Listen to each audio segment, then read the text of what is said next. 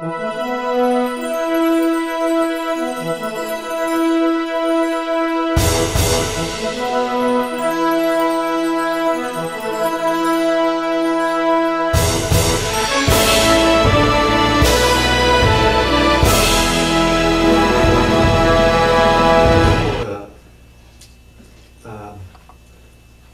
my title up a little bit. Not that I am finished with the word judgment. We were looking at that. I don't remember how many weeks, 9 or 10, looking at it. But we'll just change the title up a little bit today, and probably won't get too far.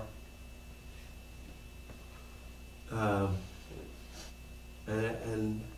I don't know how long I'll keep the title of this, but I see a whole lot that will come out of it. I'll give you that title, and this is a real spiritual title. It's called "What's This All About Anyway?" Very spiritual, Ken. Very, very spiritual. What's this all about anyway? Because these are.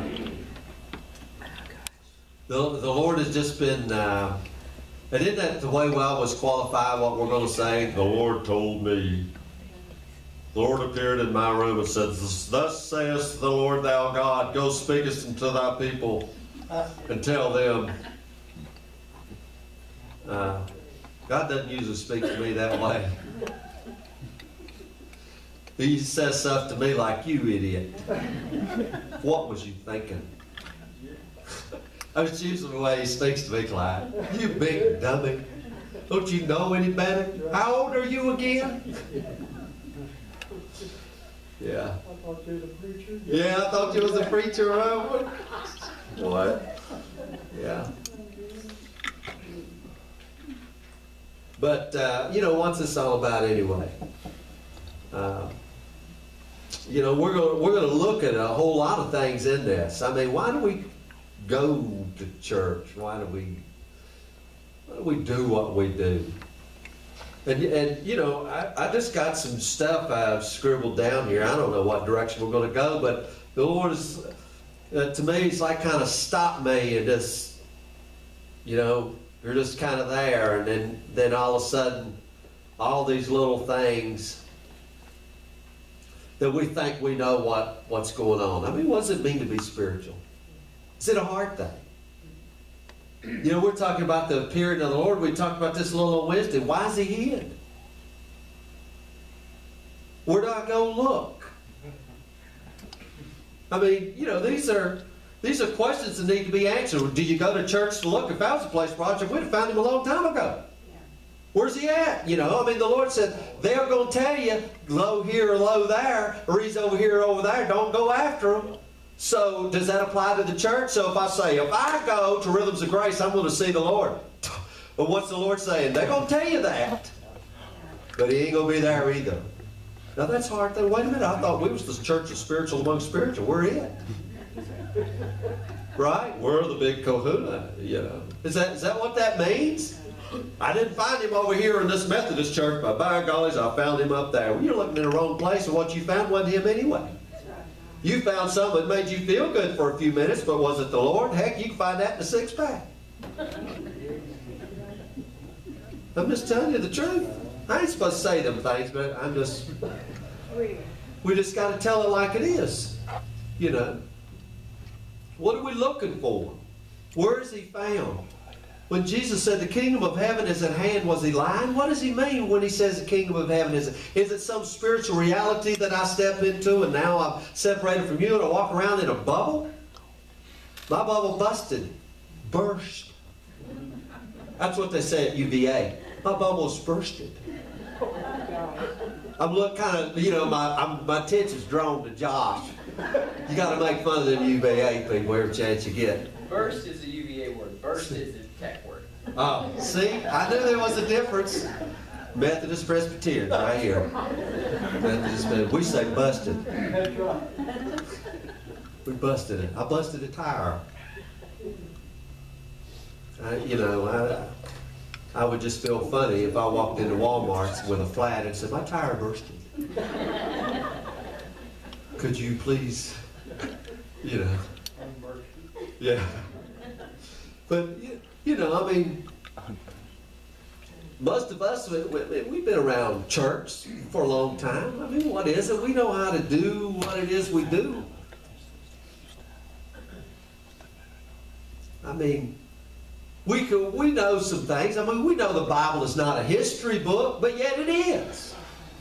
Is it not? We could say, well, the Bible's not a history book, but it is a history book. But it's more than a history book. Well, the Bible's all about Christ, but you know what? Yes, but there's another man involved.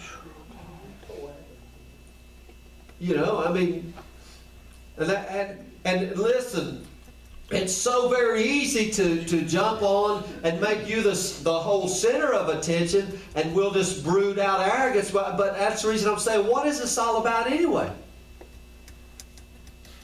You know, I got some terms just wrote down. I got this one statement. Is the Bible a history book, or is it the story of God's quest for a righteous man? Is God in search of a righteous man? Well, He's got him in Christ, then why the heck fool with you? I mean, you got to ask yourself the question, and every one of you knows the answer deep down in your heart. Has God ever dealt with you? Well, absolutely has. Some way, shape, or form. Some way, shape, or form, you can look back through your life and see that, well, God was dealing with me all the way back then. All the way back then when I was a little boy, a little girl, whatever. Just, I will tell you what, Roger, the truth. And every one of you guys know that. You know, have you ever been around a dog, a big dog, when you was a little kid that you thought was going to kill you? I mean, I'm just being honest with you. I used to have to walk out and catch a school bus, and our neighbors out there, they had 2 German Shepherds, Rommel, I don't remember what the other one's name was, and the other neighbor had a big St. Bernard, and I'd catch that bus, and let me tell you something, I wouldn't think nothing about him. But when I got off that bus, when that big St. Bernard started barking and running towards me, I was hightailing and praying at the same time. Why didn't that dog attack me and kill me?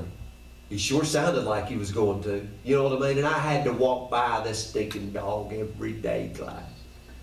Every day my prayer was, I hope a tractor trailer smashes your guts. Why couldn't you buy a stinking Chihuahua? Some little dog I could kick or something, you know what I mean? But a St. Bernard and 2 German Shepherds I had to walk by. Now, Rommel would come and play with you, but the female one wouldn't. She wasn't friendly at all. And you know a German Shepherd, when they stand there, well, see, those are just things that we're not supposed to talk about. But you know what? These are the everyday facts of life that we deal with. And you know, in my thinking, looking back, I think it was God who kept that dog from attacking me. You might think, well, no. But I'm telling you what, there was a great fear and anxiety in me every single day.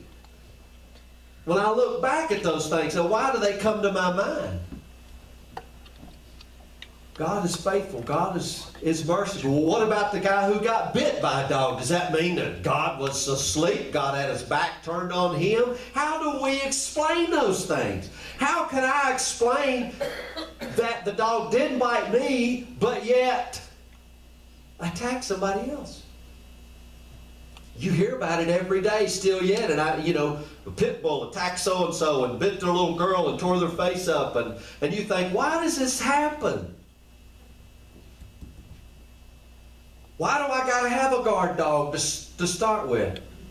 Obviously, if I wasn't scared about my thieving neighbors, I wouldn't have to have a stinking 2 pit bulls and a German Shepherd, an electric fence, and a pistol. And locks and everything else. Why? Because we're so guarded, so worried, because, and Patty mentioned something, I mentioned this the other day, this was the scripture where this all comes from, out of Revelation. I'll be to you a God, and you'll be to me my people. You'll be my people. A holy priesthood. We say God, He's our God. Romans tells us there's Lord's many, there's God's many, but unto us there's just one. And we say, oh yeah, He's God, He's Jehovah, and He's everything else. And He gave me all this stuff. I went to church and found out I was supposed to be rich and prosperous. Found out my destiny is to be. So we gotta look, guys. We gotta look and see. We got a history book right here. And it tells us these things are written for our example. What takes place? Why did God bless Abraham? So Abraham could live in a corner and say, ha, ha, ha, ha, ha, I'm it, and you're not. God loves me, and He don't love you. That's what religion says today.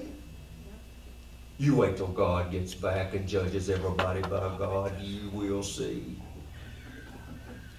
Now, I'm just telling you, that sounds kind of funny, but that's a whole religious word. Wait till Antichrist comes on scene. You better be right, or comes a thief in the night. Well, he ain't coming a thief in the night to my house because I got 2 German Shepherds, a pit bull, and a pistol. Let God try to break in my house.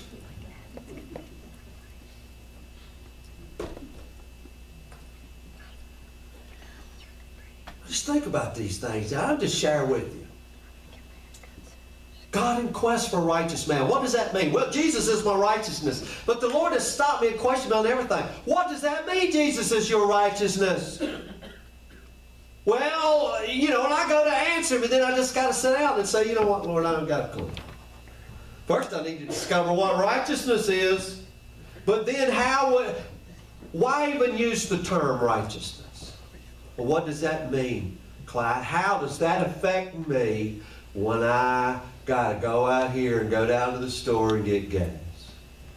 Who gives a hoot about righteousness when I'm pumping gas and the guy next to me is pumping gas? This is where it's lived. I'm telling you guys, it's lived when you go to the store. It's when you go to the hospital. It's when you are out there eating biscuits, walking in the parking lot. It's at home when you're washing clothes, folding clothes, watching the ball game. I'm not saying any of those things are right or wrong, but it's gotta be out there.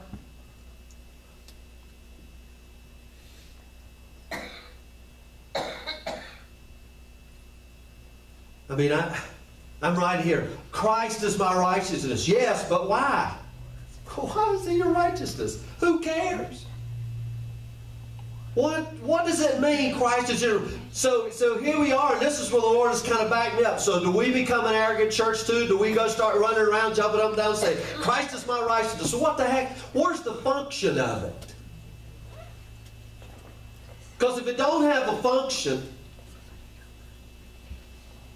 what purpose is it? You know, when I'm thinking function, guys, me and my elementary UVA mind. Josh ain't here with us a lot, so I like to really dig when I can. But I think elementary, and I'm thinking, okay, I got a car, an automobile. It's got 4 tires on it. What's the function of those tires? You may not know what the function. Morgan may not know what the function of those tires is until what? One's flat. She don't even pay no attention. She just gets in the vehicle and she just drives it. Yay, yay, yay, yay, yay. Christ is my righteousness until you get a flat and you're like, oh, now I understand the purpose of the tire. I can't drive. I can't go anywhere. I can't do anything. So it's got to come down in its function. So what is righteousness function?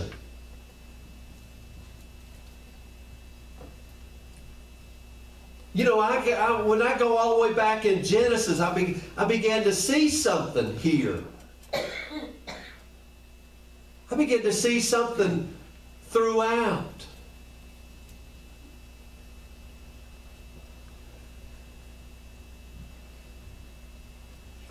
Is Jesus made righteousness so that I can go to heaven? Yeah. He paid for my sins and I can go to heaven. I got to tell you something, guys. Let me just throw this out there at you.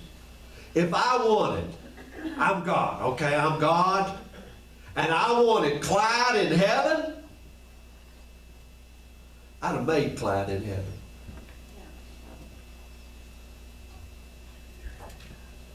But would you?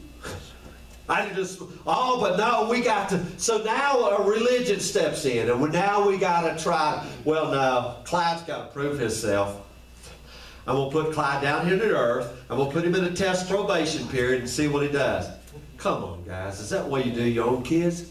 If you're going to be my son, you got to prove that you're worthy to be my son. Well, we see already. Adam never did measure up with that standpoint, but I got news for you.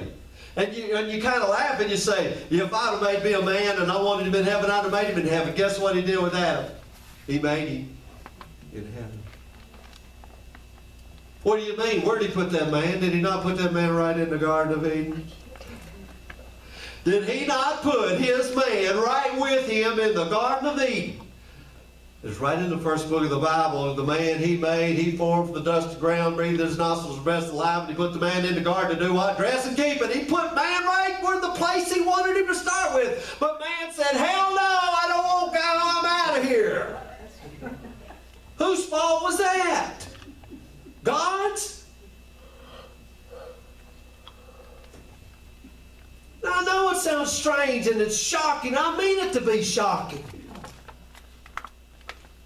Because I'm talking righteousness here, because all the whole church world is righteousness, and Jesus died and washed me in his blood so I can go back to heaven. Is that what his whole purpose was? You know, everything is brought into question. And I don't mean this as no slander or nothing on anybody or nothing towards anything. You know, a lot of these terms I've said and said and said and said over. The whole purpose is the increase of Christ. Why? What does that mean?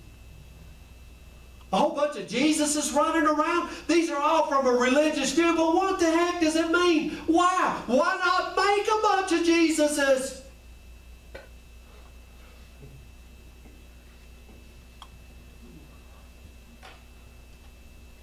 I mean, you know, this is just me. Why not make a bunch of Jesuses? Why not make a bunch of and send them around? Why not just blow this whole world up, Kathy? You're God. You can do it. Why not send an asteroid down? I seen it in a movie, Armageddon. Why not have the drill fail, let the asteroid hit, everybody dies a nuclear winter, and start again? Why not do that? Why does God care for you? Why does he care? Does he care? How does he care? What's his concern? What is he showing us in Christ?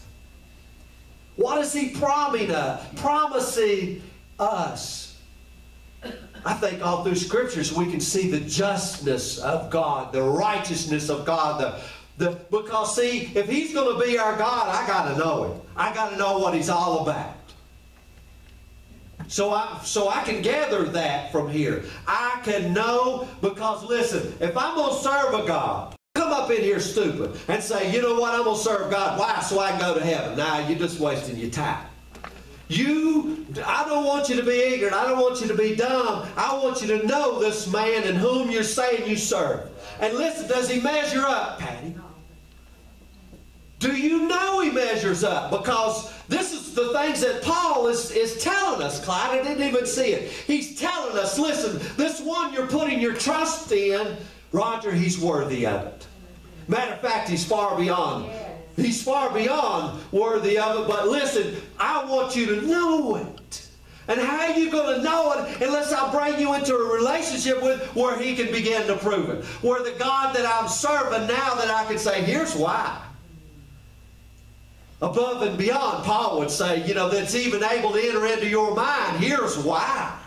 I just don't want, you know, the Lord's many and God's many, but I want to talk to you about the unknown God. You can't talk to you about the unknown God into the church. They know him. Do you?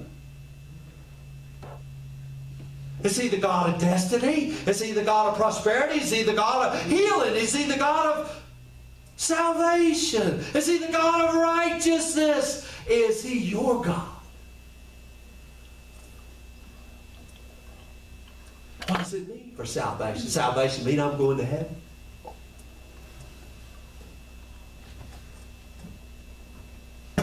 If that's the case, then why not just, hey, Josh got saved and, 3 years ago, boom, beat me up, Scotty, get him out of here. Because if I leave Josh down here, there's a chance, a slim one, he may mess up again. And then his salvation is in jeopardy. And, oh my Lord. You see what I'm talking about? So why have salvation? What is salvation? Is it something I can have, something I can lose, something I have at this moment, something I need to gain, something that's laid up for me in heaven? Why have it now? See, I know you guys are thinking, what happened to Jim? I know you're thinking that.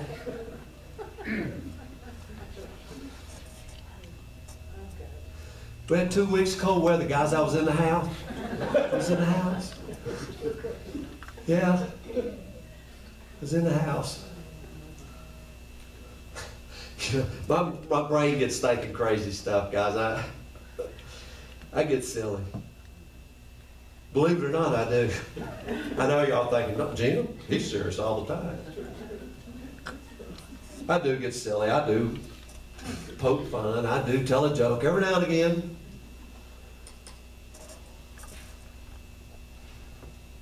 What we call life. We begin to spiritualize everything and shun everything and do this and that. I mean, what do we call life? People say, well, I had to work yesterday.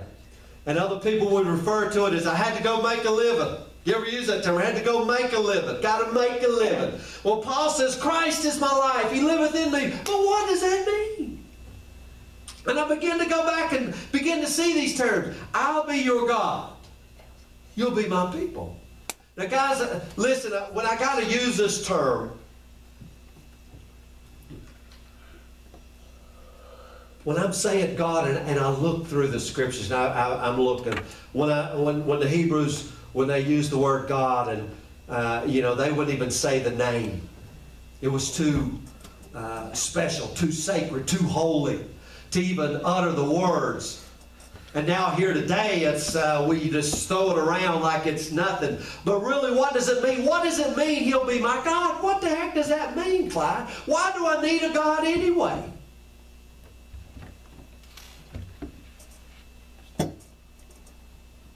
I mean, there's an urge in us to have a God. There is, guys. If we can't find one God to worship, we'll worship whatever we can. We feel the need to pay homage. We feel the need to pay respect. But do we know this God that we're paying respect to? And let me just tell you this. When I'm using this term God here, I'm calling it a term, and when I'm saying what does it mean, I'm going to throw this out there at you, and I'm going to say this: He's your source. Because in Scriptures, He's the river. He's at the throne. He's the bread. He's all of this. In other words, He's your source. And He says, I'm going to be your God. In other words, I'm going to be your source of all things. Not money, not your job, not your this or that or whatever. So I'm going to be, now when I say that, I mean now I'm asking you, is He your God? Is He your source? Well, yeah, He's my source of everything. Baloney.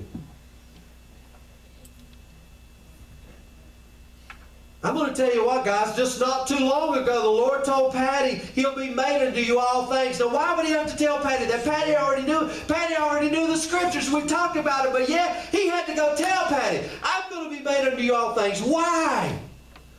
I'm going to tell you why, guys, because He's going to be made us, and we jump and we shout and we say, praise the Lord, hallelujah. And then we leave here and we go right back over that room and we worry, are we going to be able to pay the electric bill? I thought He was made unto you all things. I thought He was your big God. I thought you want to get up and tell everybody that He's your confidence and then act like a little scaredy cat. So again, He's got to come and remind us and shake us up, don't He? And say, I am going to be your God, but will you be my people? Will you receive what I'm giving? Because I'll open up the doors of heaven. You'll not be able to receive it all.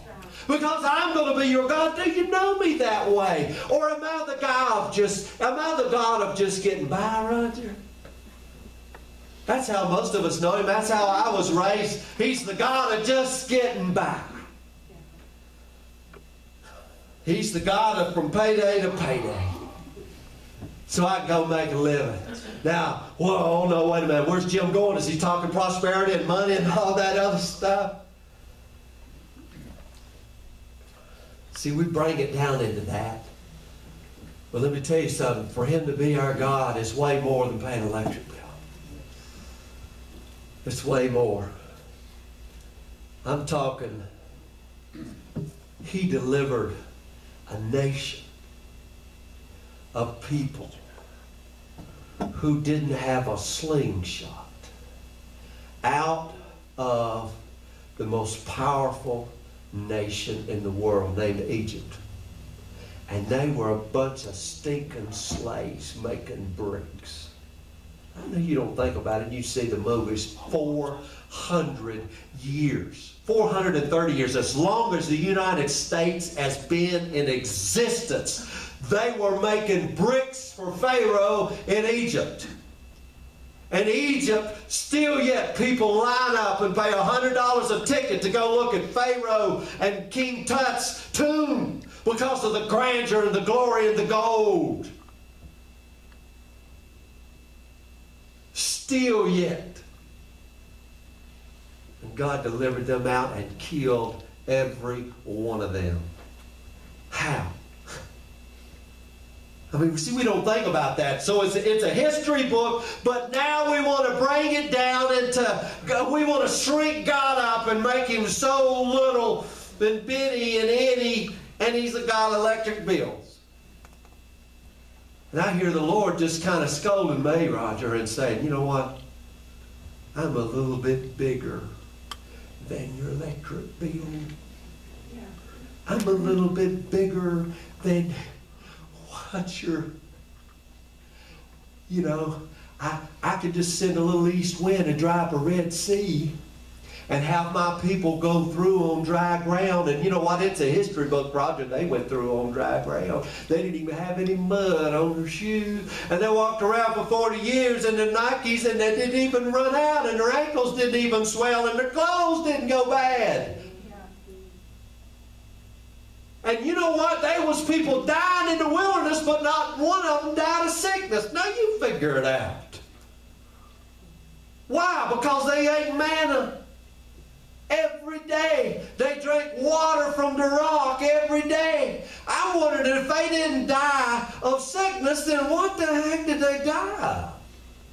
These are just questions. Because I read in the scriptures that they were whole. I mean, I've got a King James Bible. I've got several translations. I'm just giving you the one I got. So now I just have to go sit back down. You know, I'm like Job, and I'm walking around, and then when the Lord becomes to speak in my life, I got to go sit back down, because it says, He said, the Lord comes into my life and says, gird up the loins of your mind. Where was you, Jim? Where was you when I hung the sun and the moon and the stars and the sons of the morning sung together? Where was you? Can you call Leviathan up from the depths and throw a little bait out there and hook him in the mouth and destroy him? Was you the one? Can you do these things? Are you the ones that holds nations in the palm of your hand as a drop in the bucket? Are you that one? I'm a God a little bit bigger than an electric bill. Made unto you all things. What does it mean? Righteousness. We gotta know Him.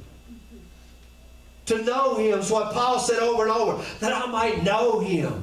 I know it's summed up in Christ, but why is it summed up in Christ? Why come here?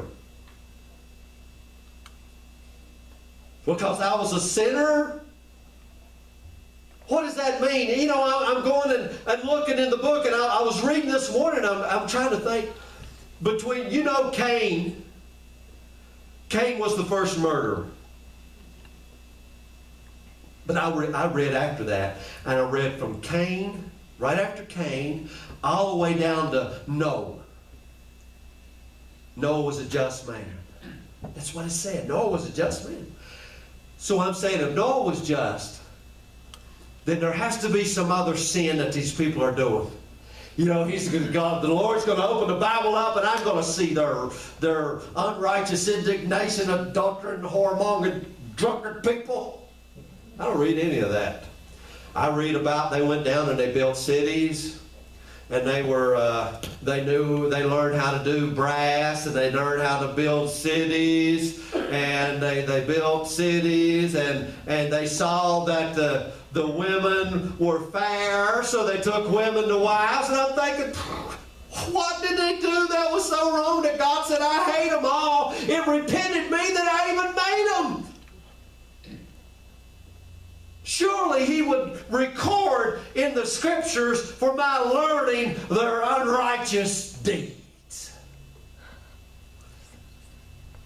I don't know about you, I thought maybe God tore some pages out, but I didn't read it, Clyde. I studied Genesis pretty thorough. I didn't read it in it. Did you? I mean, I didn't read what these guys were doing. But he said, I looked at man's heart. It was only evil, continually. But then it says something. Noah was a just man. I said, wait a minute, Noah was a just guy. But then it says something right before that. I'm saying, how was Noah a just man? The verse before that says, and Noah found grace in the eyes of the Lord. Noah's a just man. Notice how it comes. Noah found grace, then he's just. You see what Noah found grace, and then he's just. So I'm thinking, all right, this is good. So what does it mean about grace? How does grace affect me? So see, now I'm looking at direction. I'm looking at from me to God. From me to God, right? Because listen, if I'm trying to serve a God who is he's not righteous, he's full of anxiety, he's worried about every move I make, and I'm trying to please him, and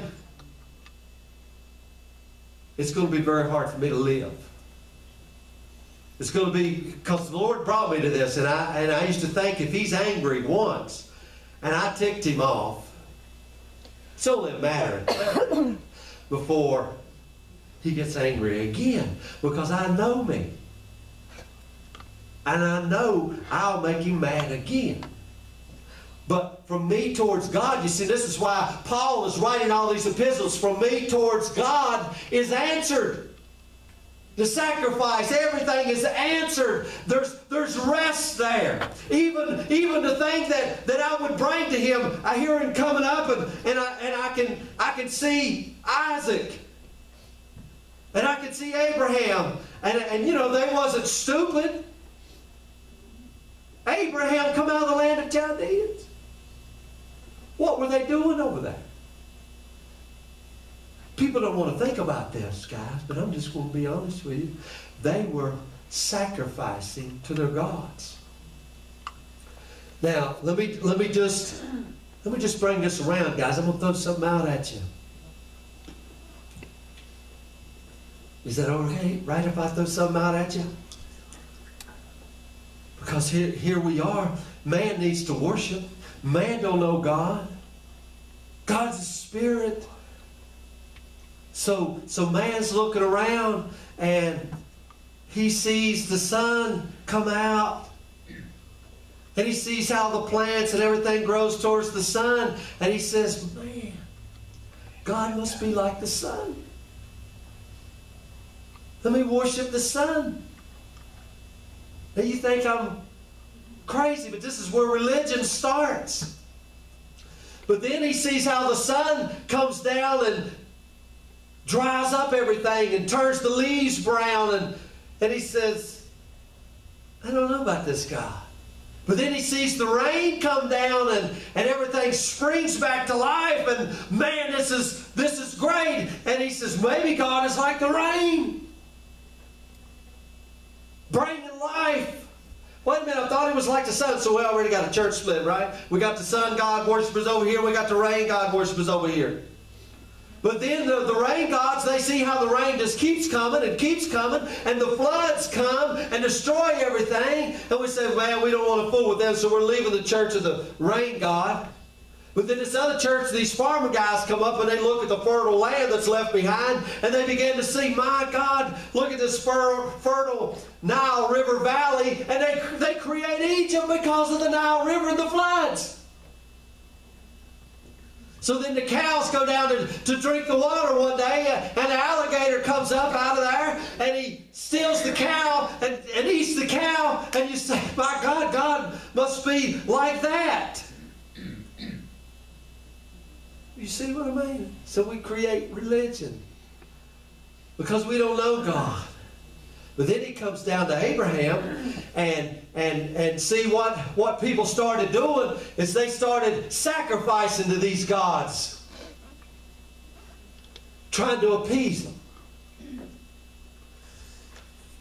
And when those worshiping to the sun god had too much sun, they began to sacrifice because they knew God was angry.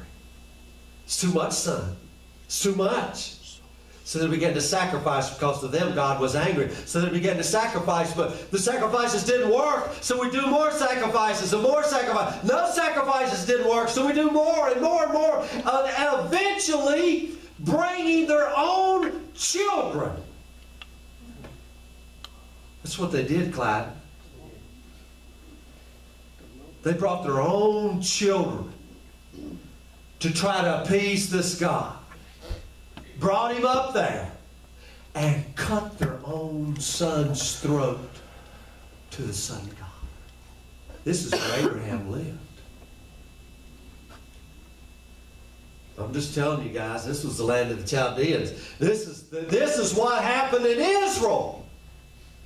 They made their children pass through the fire. They offered up their own children. I mean, we've seen that down there because they began to even eat their own children from starvation. And we say how terrible it was. My God, it's happening today.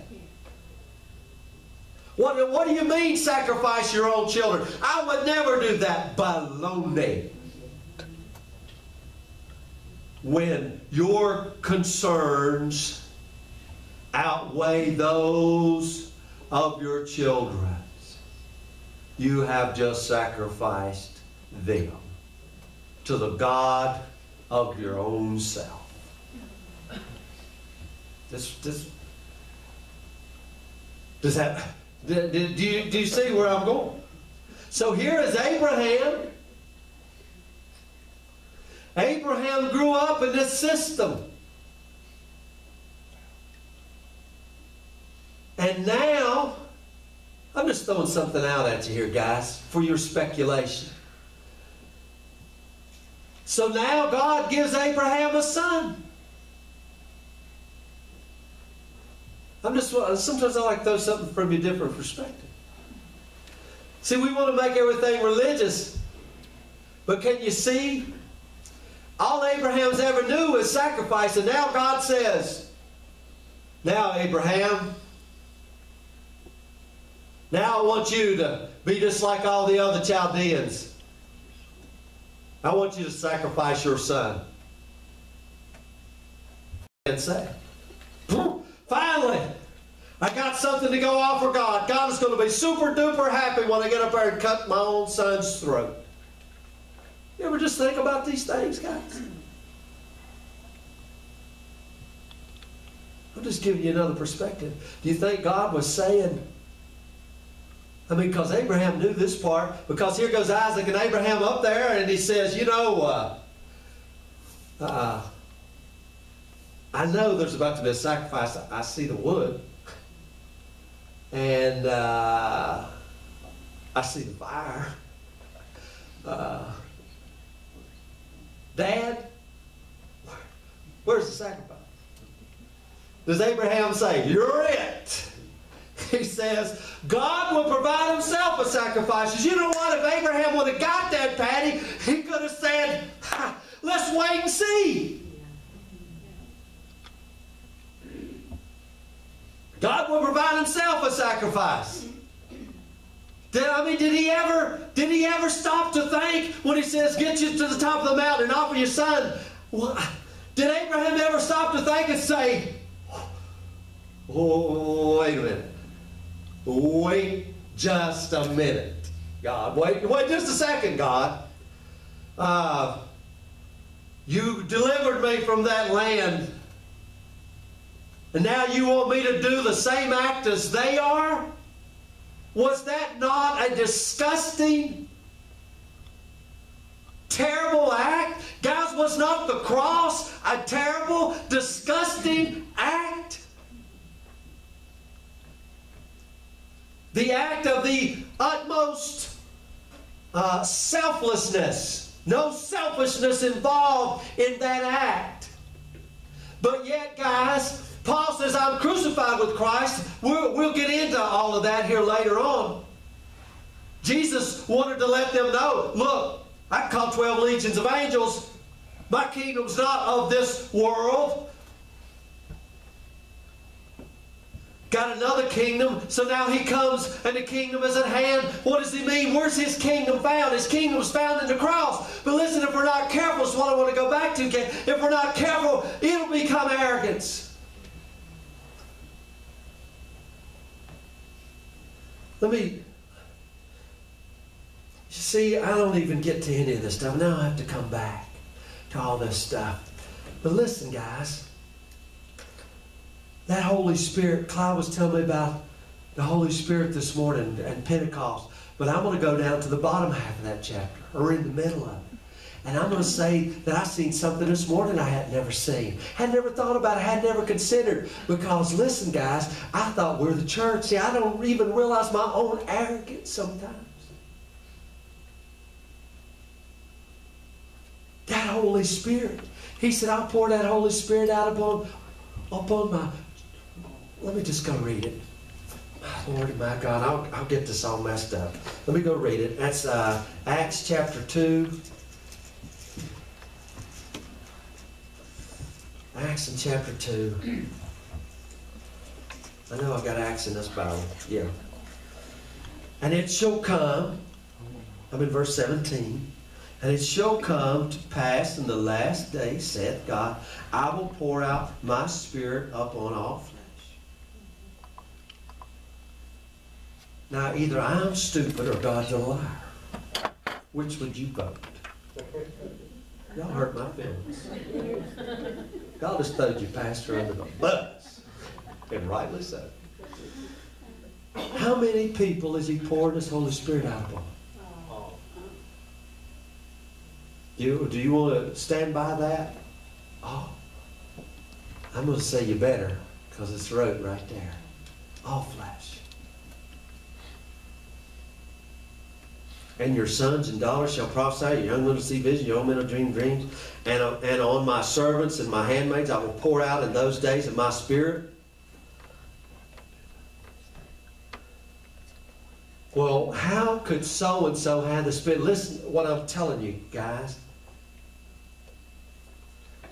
And I just began to see more and more. He poured that Spirit out over all flesh. That means that every person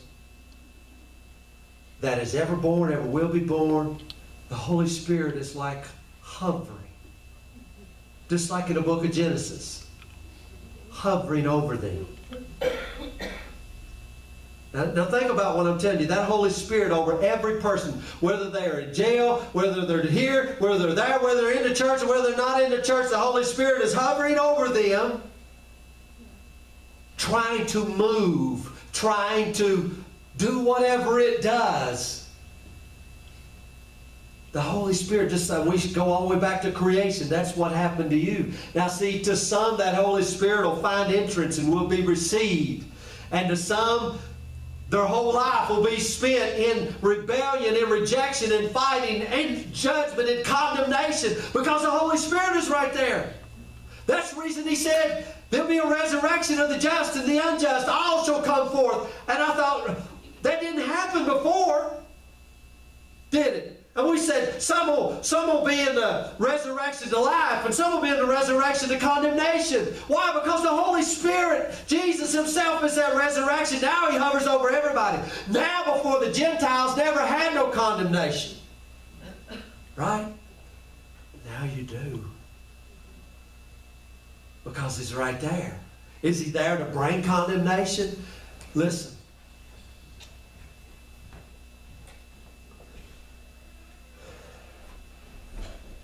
There is so many scriptures and contradictions that I want to get to. Because let me tell you something, guys. We got to look at the direction.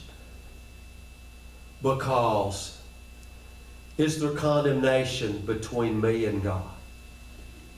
I'm going to tell you no. Jesus wiped that out. But has the Holy Spirit ever condemned you? I will have to say yes. What do you mean? Because there's been things that I've done or said or not done or should have done when I could just see him standing there and say, you know that wasn't right. You know that wasn't right. There was condemnation involved. Do we just throw that out and say that was the devil? No, see, I'm talking about direction. Where do we go with direction? Because listen, what is this all about anyway? That's the title of it. What's this all about anyway? You got your own children right there. Is that the way you do them? Have you ever set your children down and said, you know, we don't take our little toy cars and hit Johnny over the head with them? Right? They're not standing there condemned before you. You still love them. But yet, in that correction, we're saying, look, you don't take other people's stuff. You share. You play with one another. You help one another. You don't push them down. You don't punch them in the eye. Now, I know you think all this is childish stuff, guys, but what I begin to see, guys, is we are of a kind called the humankind. And that involves everybody. So when I'm talking righteous, God is righteous and trustworthy and faithful and good and merciful to who? His old big church religious people, or to all? To all. But we ain't. We want to segregate. We do. We want to segregate. And we want to look around and see, well, I know why they got what they got. Or wait till God comes back and judges them, or you know, all them kind of things. Look, I'll have to go back over this because I got so much, guys, and I don't want to take up all your time, and I'm just going through a little bit of stuff. And I hope if it don't do nothing, I hope it makes you question. I hope and pray it makes you question about everything. Do you know Him? I wrote this down right here at the end.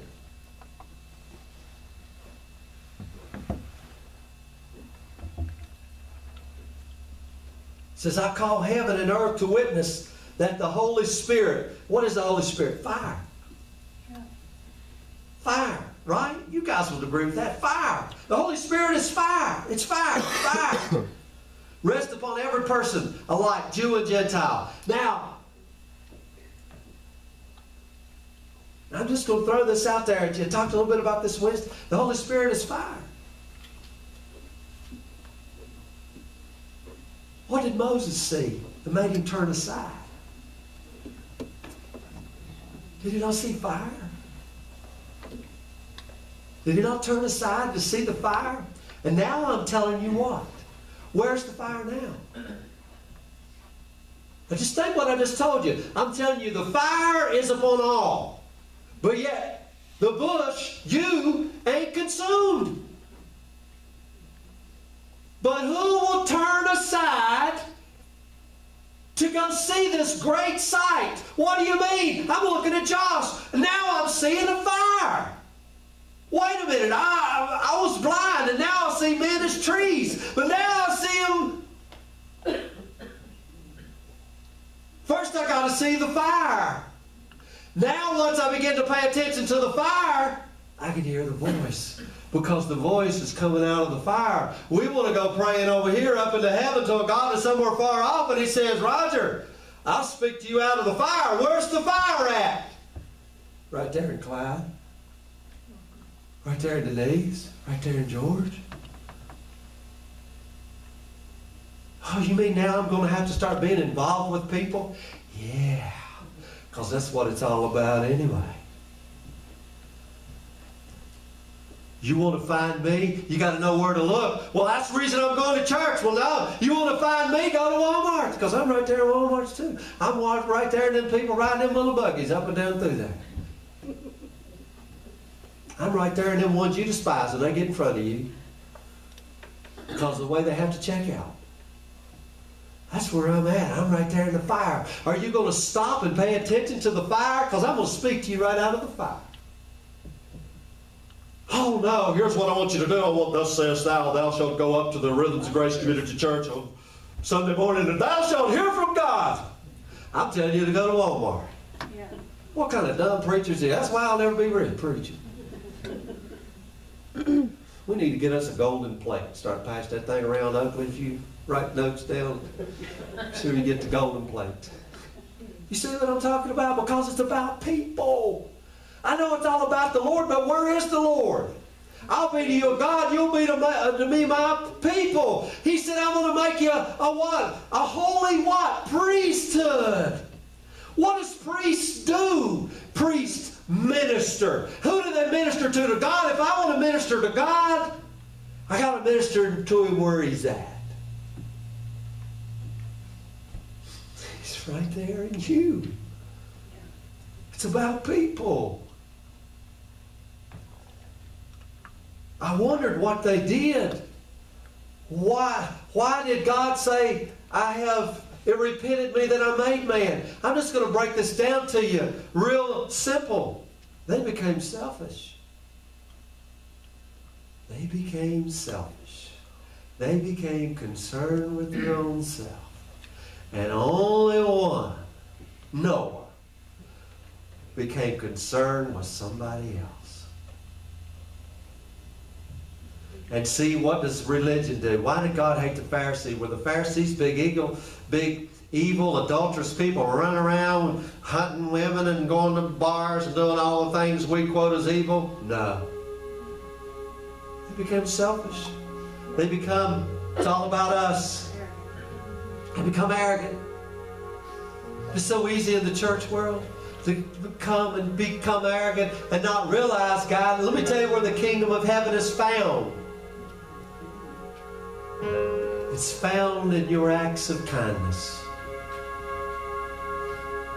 That's too simple, ain't it, Roger? It's too simple. It's got to be something more extraordinary than that. My God, what did Jesus do? Make everybody rich and prosperous, or did he go around and lay hands on them? Did he come and eat supper with them? Did he just go into their homes and say, salvation has come to your house today? Why? Because here I am, the King of glory. I'm going to sit down at your table and eat. Can you imagine that? The King of glory come to your home and he ate your soup, beans, and cornbread. You didn't have to lay out no filet mignon and Cabernet and all this other stuff. He came and ate your soup, beans, and cornbread and your ham hocks and your greens. See, it's just too simple. I'm gonna tell you this. I wondered a long time. Talk about the candle of the Lord. Candle of the Lord. The church is a candle. Well, I always had a candle. I have candles all over my house. I have candles. There was something that always puzzled me. And I asked great scholars, even rabbis who studied the Talmud. And I said, there's something about this candle that you guys never talk about. And I want to know about it. And they said, what? Do you want to know about the oil or the makeup of the candle and its flame and its beauty and how the oil flows and the fire and its brightness? I said, I want to know about the wick. They said, we never studied the wick. We don't know about the wick. I said, well, you and your greatness, tell me how a candle can burn without a wick. Gotta have a wick, Clyde. I can have a big bowl of smelly wax. I just got a big bowl of smelly wax. Gotta have a wick. Finally, I found this guy, and he says, the human body is the wick. and the flame was above it. And he gave me the scripture in Ecclesiastes, let thy head, which is Christ, lack no ointment, which is the oil for the candle. And what was that oil? What was that anointment that he had? Everybody wants the anointment. The anointment was for his death. And what is that death? So that my concern is not about me anymore. My concern's about you. That was the whole thing, Clyde. That was the whole thing that it was all about. So much, guys, but I'll tell you what I'm going to do here. I asked Clyde if he would to come and share a little story with you. Because he told me that story, man, it rocked my world. And listen, guys, I'm going to tell you this. If you guys got stuff that you need to share, then share it with us. Don't keep us, don't be selfish. What you might think is an embarrassing story may be bread to our souls. You know? I mean, it really may be, because I know the Lord is great and merciful and loving kindness. And He has dealt with me in ways. And guys, this ain't about me being a big-time preacher standing up on the stage and doing all this other stuff. It's us, guys. It's us. And not only that, it goes out into others. And man, we got to share. So when I say all this, that's what it's going to be about, guys. What's this all about anyway? We're going to see. So I'm going to let Clyde come and share his. You want a mic, Clyde? Where's your mic at, Pat? Right here. Jeez. You want to use that one? Everybody stand in front of it. Okay. When that gentleman asked me to do this, I was shocked. I said, what's this got to do with a message? Jim calls it the bicycle story. Bicycle story. And this happened several years ago. My brother worked in the mines, and right above the mines was a little holler, and back up in the holler he had a camper. And he would hunt from that camper. And stayed up there a lot. He went up through there one day in the summertime. He kept a lot of things up there. He kept his four-wheeler and some of his guns and bows and stuff. And at the head of the holler there was a little trailer, single-wide trailer, and there was 4 or 5 kids would run around there half naked through the summer. And they'd wave at him as he went by in his big old truck. And one day he stopped by, and the lady was out hanging up clothes, and he said, ma'am, he said, he was getting close to the fall of the year, and he said, I wonder if it'd be okay if I'd buy your kids something for Christmas. And she said, sure. She said, that'd be okay. And he said, if you would, write down a list of things that they want and things that they need. And so she did that, and he told some of us about it, and he took up a little collection, and he had come into some money, and he wanted a bicycle. So my brother went to Walmart and got a hold of the manager, and he said, you know, he said, I'd like to get a bicycle, but I don't know what size. I've got a kid here that's about 8 or 10 years old. Said, it's been so long since I've had kids that I don't know what size. And the manager said, go back there, the toy department. We've got a young man working back there, and he can help you. My brother went back there, and there's this young man there, and my brother told him what he was doing. And that young man looked at him and said, you don't know me, do you? And my brother said, no. He said, you and your family did this for my family when I was a young boy. And it brought tears in my brother's eyes. And they bought toys and took it to the family. And of course, you know, it was a tear-jerking time. And there's another twist to the story. That family moved out of that holler. And my brother was at work one day, and the guy said, do you still have that camper up in the head of the holler? And my brother said, yes, I do. he said, well, he said, in that last trailer, a man moved in there that's on drugs, and said he'll steal everything that he can put his hands to. Said, so if I were you and I had anything up there, I would take it home.